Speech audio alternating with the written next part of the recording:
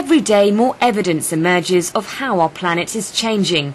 In Siberia, their permafrost is melting, with the potential to release millions of tons of carbon dioxide into the atmosphere.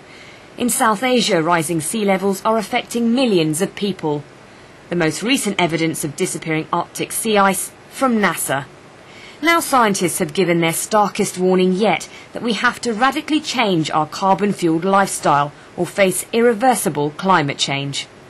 The government has already committed itself to reducing carbon emissions by 60% by 2050.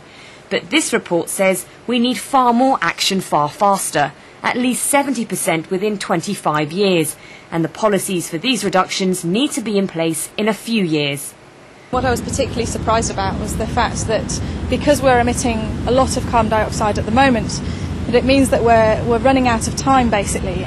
We need to start making cuts and substantial cuts as soon as possible, and the longer we leave that, the more difficult those cuts are going to be to make. Scientists say the technological solutions do exist to make these dramatic cuts.